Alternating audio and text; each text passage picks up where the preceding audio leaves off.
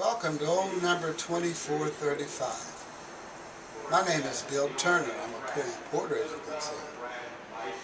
But this old trolley was built by the Cincinnati Car Company located at Spring Grove and Mitchell Avenue.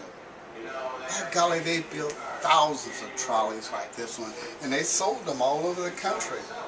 But around 1940, the transit company here in Cincinnati decided these old trolleys were obsolete.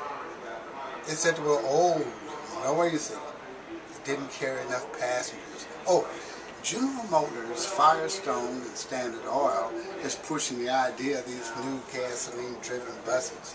State-of-the-art, best buses money could buy. So in 1940, the transit company took all the trolleys off the streets and replaced them with these new expensive buses, which worked real well until Pearl Harbor. World War II came along, when not only gas is rationed, so is rubber. If you look across the street there at Mr. Mew's gas station, you'll notice that gasoline is 19 cents a gallon. But it's rationed. You're only allowed 3 gallons a week. That put an end to all those Sunday afternoon drives in the country.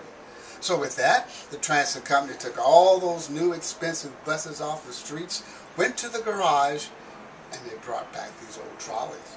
Because as you know, they use neither gas nor rubber. They're powered by electricity. So, all during the Second World War, these old trolleys carried a passenger load of over 380,000 passengers every day, all over Cincinnati. Why, they were the workhorse of transportation here in this town. This old trolley is truly a Cincinnati icon.